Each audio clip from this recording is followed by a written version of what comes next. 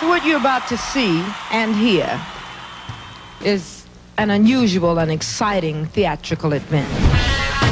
I had been in rock and roll a long time, but this was something different. When he first came out and the press got a hold of him, he was going to be the most sensational thing. This young man is the act of tomorrow. Flamboyant to the point of craziness. He out-queen Queen. Asking me if I'm homosexual is like asking James Brown if he's black. Ladies and gentlemen.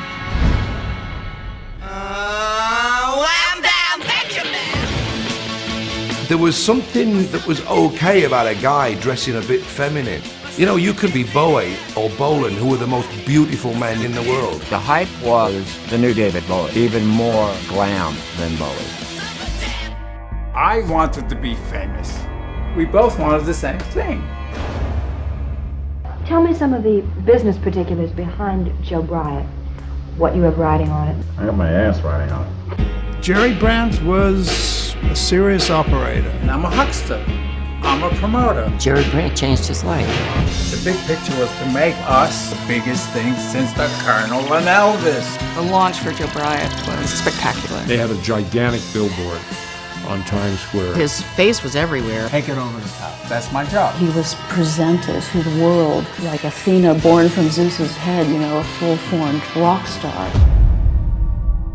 It could not have backfired more perfectly.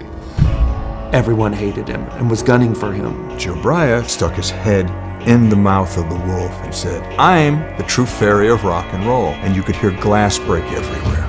You can be as gay as you want, but you can't say it. Sometimes the groundbreakers, that's really all they get to do, is break the ground.